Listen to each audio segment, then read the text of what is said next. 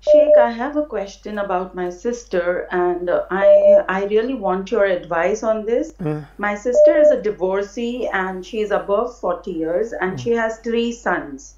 And all are above age, like one is 23, one is 22, and one was 13 when he passed away. mm, Now, she has a habit of mingling with men, and when we question her, she denies it.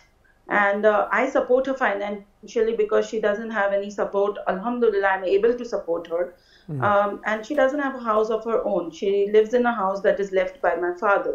mm. Now, this is one man who keeps visiting her, and everybody in the family is blaming me that I support her financially. And so this man is able to come home, and they are having a lavish life. And her elder son has fallen into vices of smoking and eating tobacco.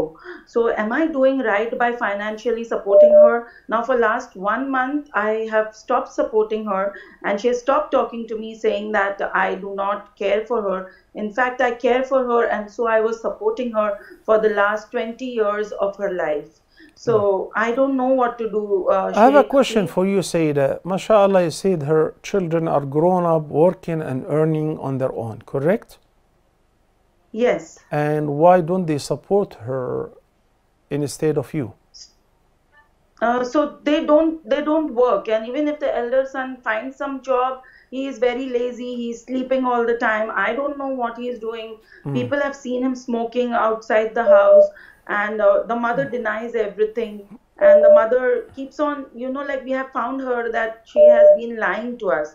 Now I am mm. afraid of Allah, and I think that Allah and Rasul Sallallahu Sallallahu have Alaihi told us that we should keep relationships with our like kith and kin. So I'm afraid that if I break my relation by not supporting her, will I be questionable to Allah for doing a wrong thing? What about if you make your support direct payment towards the rent, for instance? So this way you're taking a big chunk of her shoulder, which you're paying for the rent. You're not giving her cash money so that she wouldn't buy something haram or use it for haram.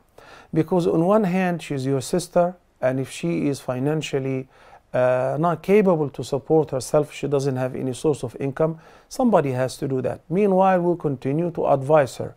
But if I know that the money I'm paying is being used to disobey Allah and to challenge Him, I'm not paying the money anymore. I would rather pay the money to people who are God-fearing, who are using the money to upbring their children in a proper way and get closer to the Almighty Allah.